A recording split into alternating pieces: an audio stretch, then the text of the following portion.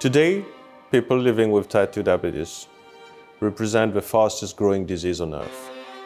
Diabetes, it's a whole organ system disease. Type 2 diabetes, unfortunately, is a disease that's out of control. The cost on the healthcare systems of every nation is phenomenal because of what it takes to treat. We have a number of treatment options for type 2 diabetes. Unfortunately, none of them address the underlying cause. Currently, all the existing treatments really focus on segments of the disease, but not the underlying cause, which is insulin resistance. There is need for something else, and something else that hits a different target, which is what PATAS does. PATAS is a macrocyclic molecule that reboots back your system to healthy glucose utilization in your adipose tissue. PATAS mechanism asked on adipose tissue, which is the main culprit, the main driver of insulin resistance. You don't see it and you don't measure it, and it's silent. PATAS development came on the background of trying to understand the reason for extreme insulin resistance in a syndromic obesity called allostrom syndrome. This cohort of patients, they are insulin resistant at birth because of the genetic defect on ALMS1 protein. So we targeted that ALMS1 protein to actually develop PATAS to make them insulin sensitive. PATAS is treating insulin resistance by rebooting your system back to glucose utilization. In doing so, the adipose tissue, which is our target, will release healthy lipids to the rest of your body, controlling your liver, your muscle, including your pancreas, to reboot back your whole system to healthy status. PATAS is a game changer for the treatment of type 2 diabetes because it treats the root cause of type 2 diabetes, which is insulin resistance.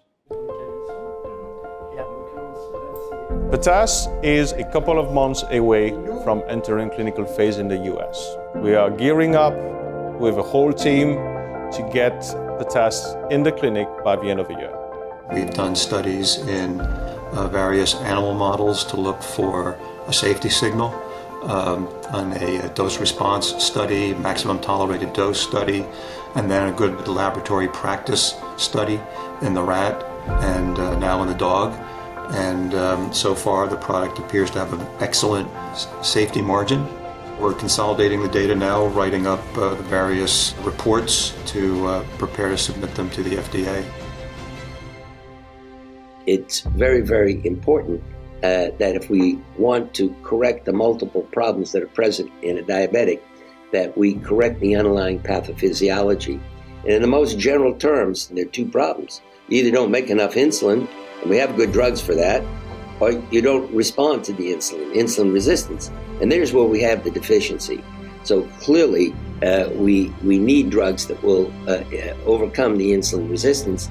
And in this area, I think AdipoPharma has an enormous role to play as we move forward with PATAS. The interesting aspect of PATAS and the global pharmaceutical industry is going to be the profound effect when you have a drug that's indicated for insulin resistance, and how it's going to fit into just about every individual that has the disease.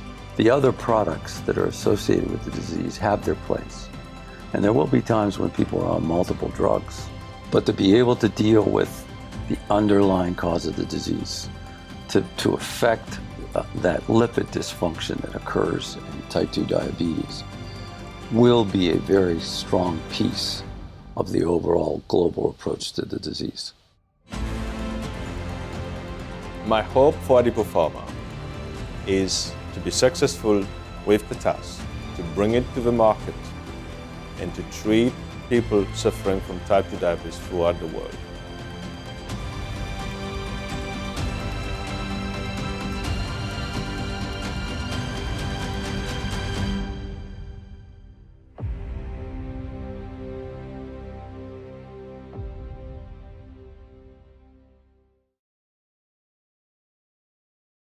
Thanks for watching, but now an important disclaimer.